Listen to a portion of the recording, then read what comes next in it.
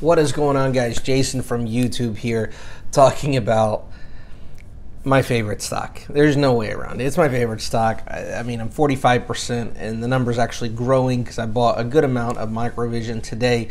And the last video I made, I start off silly, connecting the dots, and I guess this is connecting the dots part 2, if you will. That this is just a further explanation of some things that you probably already know, but there's a few things on these lists that I had to be reminded of, or a few of them I just kind of looked up to do a little bit more research on. And so this was originally posted on Reddit by a guy named Jameson Corazon. I guess that would be Jameson Hart, maybe. I don't know. I'm not really Spanish fluently, but anyways, as always, it's not financial advice, not a financial advisor. Just some dude on YouTube telling you what I'm seeing, what I'm looking at, and what I'm doing. So let's go ahead and jump right in. So, again, we talked about connecting the dots, but I guess these are just reconnecting the dots and talking about some of the things maybe we missed or just need a refresher on. So after the Q4 2020 earnings call that just happened, I think it was a couple weeks ago, and we talked about it. I think I may have gone live on it right after listening to the call, just kind of debriefing with all of you. And there was no fireside chat afterward. And if you don't know what a fireside is, it's basically a giant conference call of you guys just come hang out and listen to these 2, 3, 4, 5 people talk. You got big people who enter the room, and next thing you know, you got Elon Musk and Vlad, the CEO of Robinhood, on the same conference call with thousands and thousands of people listening. And so it's a really, really neat idea. And usually Microvision has that talk afterward, but this time they did not. And so a lot of thought and presumption would be that ultimately the questions that us average people would ask, that they're not allowed to answer, that they are, under legal advisement to basically not answer questions about the buyout and really not to talk about it at all, which is why, you got all of us connecting the dots all around, because it's strongly pointing to that.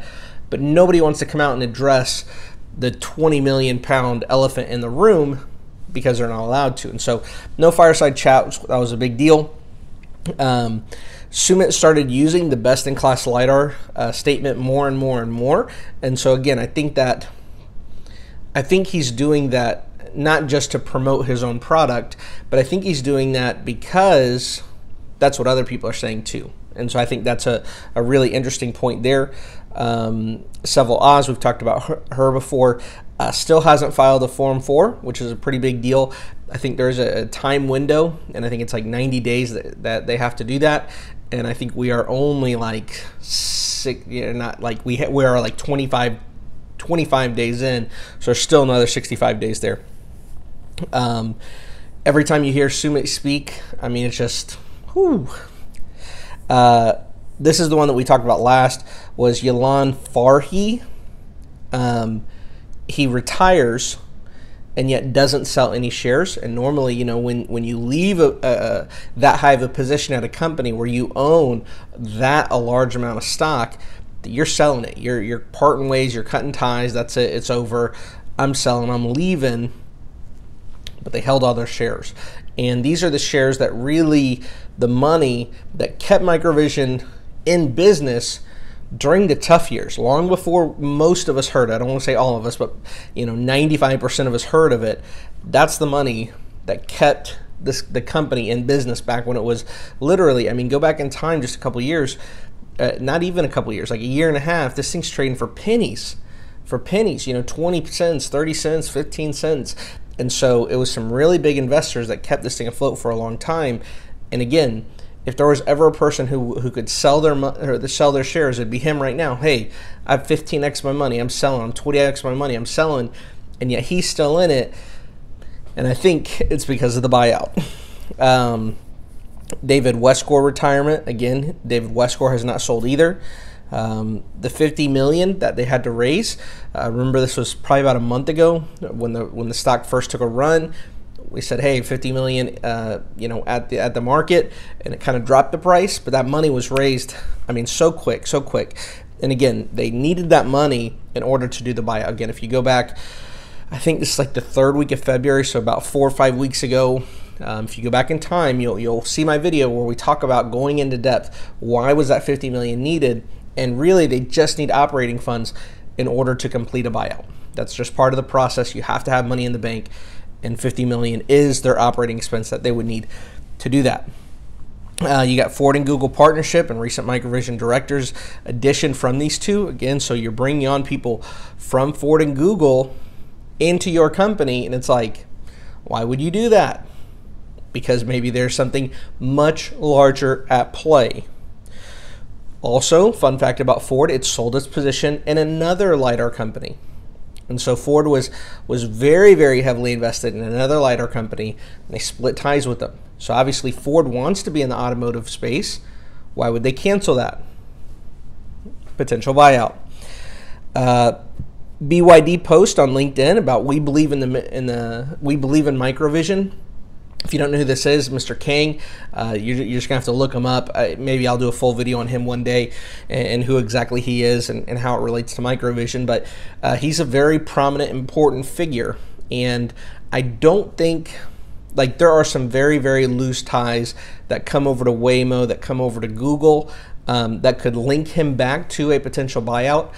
But I think more than anything, he's probably just an investor, but a very, very smart, well-connected investor. We've seen lots and lots of job postings and job listings, and we've seen some of those actually get filled. That this is not just hype of, hey, look, we're trying to hire people. Like, no, okay, we hired this person, take them off the list. Okay, we hired this person, take that person off the list, or take that job resume off the list. And so, again, just super, super exciting stuff for a company that is looking at an acquisition, merger, buyout coming very, very quickly. You have to have that expanding staff. This is what I thought was really interesting. This was something new to me, is that Microvision is not attending CES, which is just a huge tech conference. It's, you know, the who's who of what's going on in the innovation and tech world, and they're not going. And so for them not to go with where they're at as a company is it just speaks volumes that they're past that they don't need it. That's not the goal anymore. They don't have to show off for anybody. And I compare and contrast that again with knowing that April's coming up and they're supposed to demonstrate and show all this stuff off. But I feel like some of that may just be confirming, like, look, we're ready to go. And maybe the hype from Microvision propels into this Ford Google combination to help grow the momentum and help grow the final product of a self-driving Ford vehicle that's EV and powered by Google and self-driving and et cetera, et cetera, et cetera. And so why not capitalize on more and more hype, because they know how many people, you know, I'm not a Ford investor, I'm not a Microsoft investor, I'm not a Google investor, but I'm a Microvision investor. And so, you know, hey, maybe I'll buy a Ford with my proceeds from my Amazon sale. And so I would just kind of say, why not continue to do that into April with the sample reveal. And the last thing, and I think this is the biggest thing today, so Riot Market Open, I should have written down how much it was, but if you have level 2, you see, I mean, there's like a red candlestick that took up like the full size of my screen, right? Like just right at market opening, just a pure manipulation play of just dumping all the shares to drive the price down. And what they're trying to do is basically those people who are not that well connected, so they're not actively watching a channel like mine. They're not actively watching, you know, there's probably 4 or 5 YouTubers that Microvision's really on their radar. And all of us are pretty small, meaning that we're not having, you know, we're not the 100,000 or million view guys, or the, you know, 1,000, 2,000, 3,000 view guys. And so there's not this mass flow of information that gets out like to a Tesla investor, where there's very, very big YouTubers talking about it.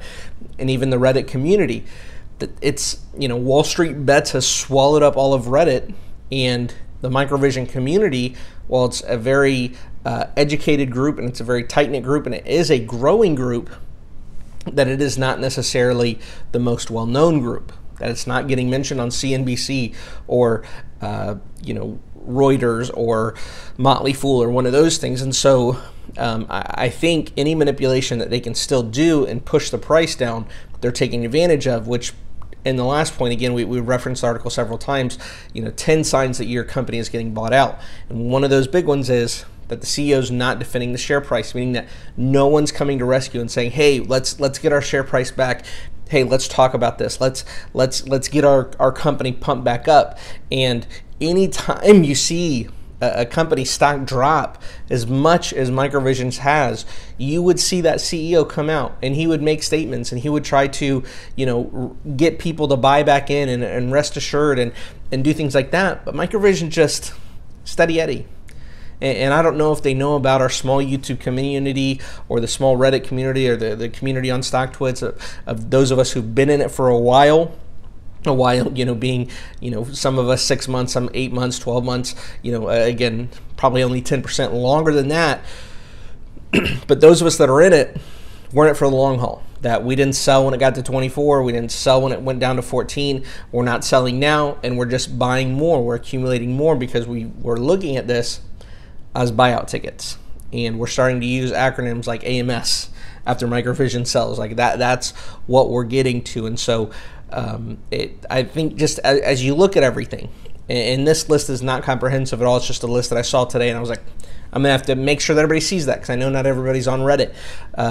But again, as you connect these dots, and I guess we'll call this connect the dots part 2, and maybe we'll do a part 3 here in a little bit, that the buyout is imminent. I told you, I think about 6 weeks ago, I put a 12-month time frame on it. And then the other day, somebody pressed me on it real hard, and I said, before December. I think it'll sell before the end of this calendar year. And I'm very tempted to even move that up to the end of Q3. I haven't yet, but as I look at this, I just think it's more and more imminent.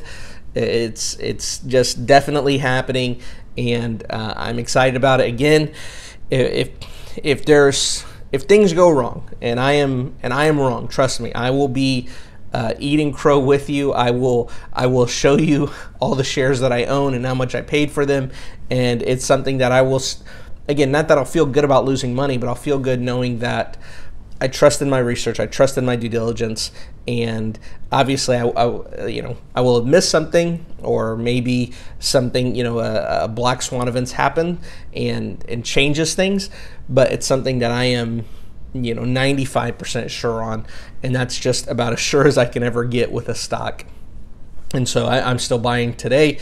If the price gets beaten up again, I'll be buying it some more tomorrow. I had goals this week of kind of diversifying and adding in a couple new stocks that I've talked about, but really, when I step back and think about it, and when I look at the price of Microvision, it's just the best buy for me right now. And so I have not been buying a lot of new stuff. I've just been sticking with Microvision, especially today when we saw that dip, around 10, 11 o'clock. I think it was like 11:30, kind of bottomed it out, that I was just buy. And so anyways, that's what I'm doing. Those are the dots that I'm connecting. Thank you guys so much for watching. If you got a friend who's a Microvision, share this video with them. Let them know, relax. Things are gonna be okay. All right, make sure you hit that like button. If you haven't yet, please hit that subscribe button. Trying to get up to 10,000 sooner than later, and getting so close so I can almost taste it. I don't know what it tastes like, but I'm looking forward to seeing 10,000 on there. So anyways, thank you guys so much for watching. Have a good day. Have a good week, and I'll see you all in my next video.